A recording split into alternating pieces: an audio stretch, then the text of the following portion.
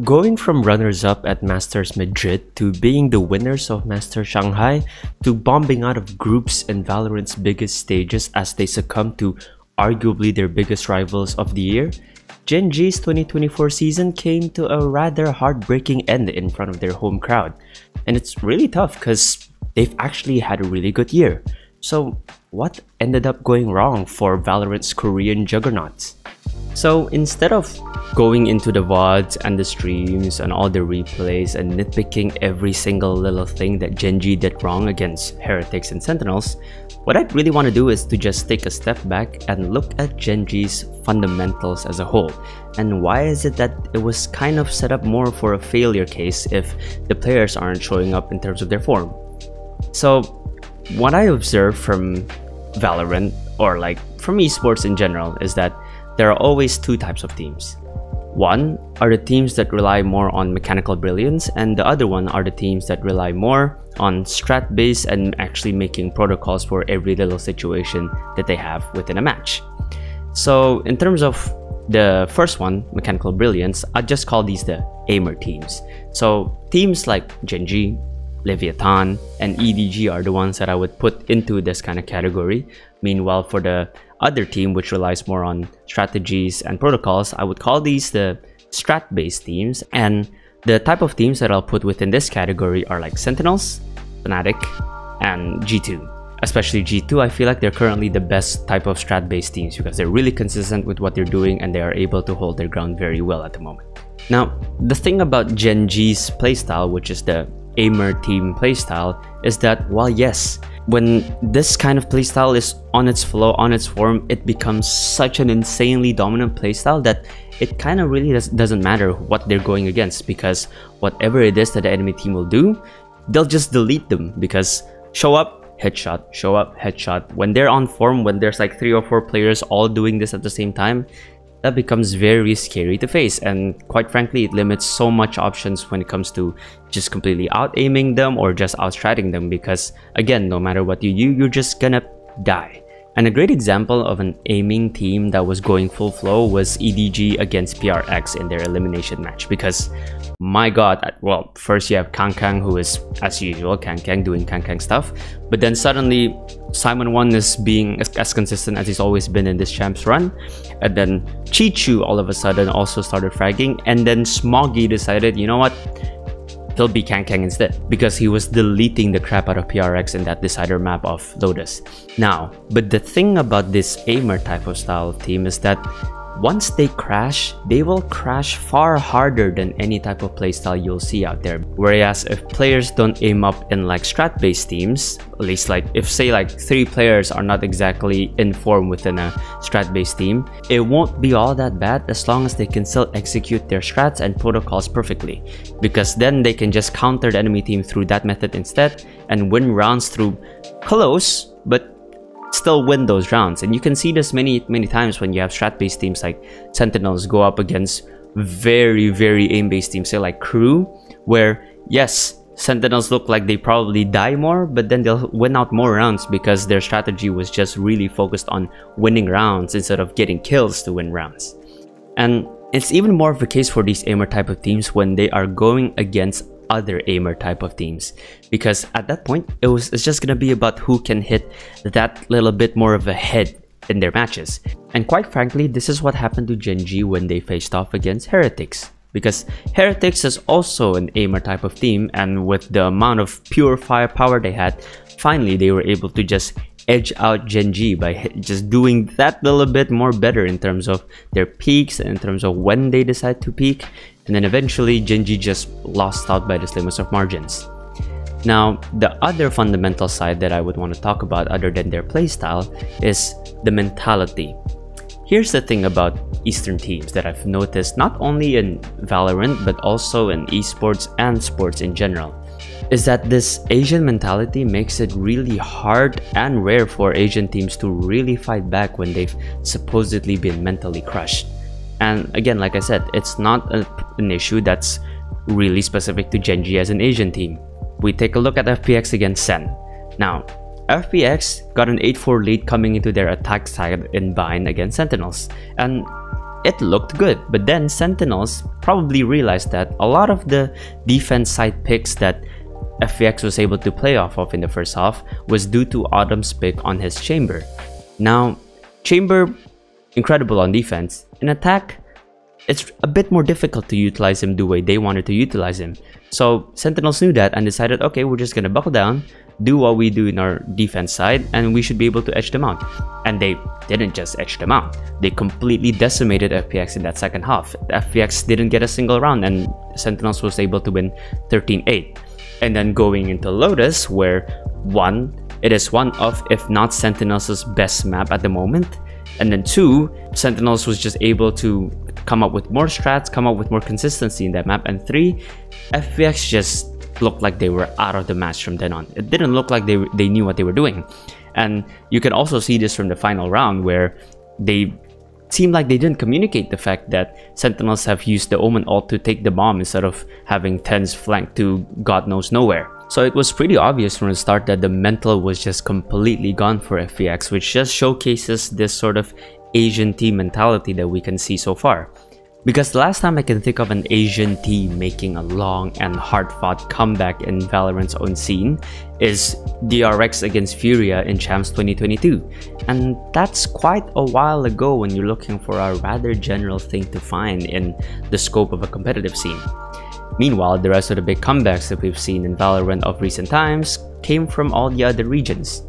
Now, like I said before, this is not a case that's limited to only Valorant's esports scenes. This is something you can see in other esports scenes and just sports in general. The big one that I can think of from other esports scenes is Dota 2, where this team called PSG LGD, which is for a while Dota's biggest Chinese team and one of Dota's biggest team, had a period of dominance where they were absolutely destroying other teams in majors and overall tournaments and just shutting them down in the most dominant ways possible. But then when it comes to performing in the internationals, which is Dota's biggest tournament and arguably esports' biggest tournament, PSG LGD just seemed to fall short every single time. In 2018, they got upsetted and come back by OG, and in 2021, they failed to initiate a reverse sweep against Team Spirit. They started the finals 2-0 down, managed to bring it back all the way to 2-2, only to choke it all up in the 5th map. Now, when it comes to sports in general, I'm Indonesian. The biggest example I can give of is my own country in like football or like badminton, because once we fall behind on those sort of scenarios, there's rarely a time where our athletes can pull anything out of the bag and manage to secure a comeback from that. The one that I can think of in terms of, I guess, badminton was Jonathan Christie against Victor Axelsen, where, to be fair, Axelsen got injured in midway through that 3rd set, so Christie was able to capitalize. Still a good comeback, but there was a caveat to it. And you can just see this from all the other sports that Asian teams are doing, where, quite frankly, once they're out of it, they're out of it. There's no way for them to come back. So, like I said again, this is kind of a mentality that sort of is concerning the entire region of Asia itself instead of really focused towards Gen.G as an individual kind of team. Now, it's clear that fundamentals weren't their only issue because, okay, as much as I want to cut them some slack, Gen.G made some really questionable strat calls. Going back into a matchup against a rejuvenated Sen with barely any changes to their overall base strats was never really gonna end well for them. Especially considering the fact that Sentinels made the extremely logical and, quite frankly, really obvious choice to go back to the team comps that they're more used to and have found definite success with. So going back to the map pick of Lotus will make it a completely different match than what they encountered in the first match of the group stages. And then going into Icebox, Sentinels are just complete wildcards in that map. You never really know what to expect from them. But what you know what to expect from Sentinels in Icebox is the fact that they always give a close match. I've rarely seen them get completely stomped out in Icebox, so Gen.G should have really known that. Plus, you can't help it to make the comparisons of that second matchup to the 5th map of the Grand Finals of Madrid, because everything just seemed to have mirrored perfectly. And the thing is, Sentinels were able to win that match with Sassy on Gecko. And this time around, Sentinels decided to put Sassy back on his signature Sova, an agent that he's known for being one of the best in the world at. And Sova is literally one of the 2 agents that he won Champs Grand Finals with 2 years ago. So GenG should have really known that going into Icebox was picking the hard route, and it doesn't help that Sentinels completely read them, and apparently they knew that they were gonna choose Icebox as the second map. And it's like what FNS said before the match came back. Sentinels had days to prepare, and they were looking mighty confident off of that FPX win. We were about to see a completely different Sentinels than the one that got swept by Gen.G in that opening group stage match. And in the end, they did encounter a whole different Sen, and Gen.G barely made any adjustments. They still had too much reliance on texture. I feel like, honestly, that's kind of their main issue as a team in general. And while yes, they had those attack rounds both in Lotus and in Icebox where they were just full-on aggression and it looked like it was overwhelming Sentinels, and they were able to get 4 or 5 rounds back. But that's the thing. They get the 4 or 5 rounds back, and after that Sentinels just completely shut them off. All Sen needed to do was completely shut down one of their side plus, and Gen.G was just down and out again, unable to really do much else. Not only were there miracle makers in Munchkin and Meteor not being able to do much, I call them miracle makers, not Texture, because Texture is the one that's overall gonna be carrying, but Munchkin and Meteor are the ones that normally comes up with the big plays when you least expect him to get out of a rut in a round. So not only was that not happening, they put Texture in very questionable positions, or Texture puts himself in very questionable positions, we don't really know, but basically there's just too many times where Texture was just told to do kind of the impossible, which I guess, yes, you kind of expect him to be the one to do the impossible, but that's just not really a consistent thing to rely upon. And like the biggest time where this completely destroys them is of course the final round, where Texture was pushed all the way up in A, and it looked like he was gonna be like the sole holder of that site and the one that's supposed to take like 1 or 2 kills before the rest of Gen.G comes into play. But then Tens uses null command and he just had no escape. He, like, even if he did get 1, there's highly doubt he was gonna get anything more and be able to contribute more, because he'll just be dead, you know. So there's also the situational decisions that Gen.G was just getting completely wrong. But of course, it goes without saying that the match was not all about Gen.G's lackluster showing, because quite frankly, as much as I've picked on their strats and their fundamentals, they still weren't playing all that bad. But the thing is, Sentinels was playing peak Sentinels, and that's really what happens when you don't run fucking deadlock comps without any flashes to boot. Honestly, Sen just kinda shot themselves in the foot with that comp for the past, I don't know, couple of months, so finally they came back to something that's more solid.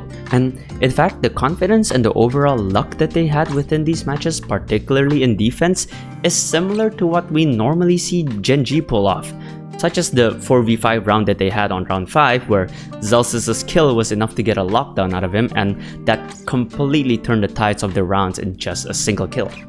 This is something that you normally see Gen.G do. They'd get a couple of important picks here and there, and then that's able to just completely open the round up for them. Couple that with all the protocols and overall synergy that Sentinels have as a team, Gen.G just had no way back. And even when they took the timeout and then pulled 5 straight attack rounds back, it didn't really matter in the end, because Sentinels eventually bolted down their mentality and was able to secure out the last 2 rounds of the half, and they got to 7-5. And everything was just mirroring the way that map 5 in Madrid happened. Tens and Zekken were just doing Tekken things, Sassy and Zelsis were stepping up whenever they needed to step up, and John QT's calls were just as stable as it always is. So in the end, Gen.G just got outclassed completely as a team. It was just a complete mirror of what happened, because they started on attack, they didn't really do well on attack, they got a 7-5 half, and after that they only managed to win 1 round in the second half, and Sentinels win 13-6. All completely the same, which is, again, another callback where you kind of wonder maybe or not Gen.G could have learned a bit more from the previous matches, you know? Because evidently if things just end up going the same way, then have they really made enough changes? You just really don't know. But at the end of the day, Gen.G's drop honestly can happen to any of these type of aimer teams, because it only takes a few good kills from one of those teams to topple another one of their own kind. So any fluctuation in form is going to provide wild swings to how a game between 2 aimer teams might result in.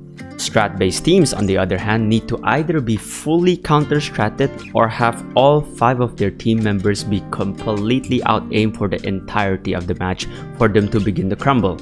And quite frankly, that latter half of the options is kinda hard to do in a more consistent state.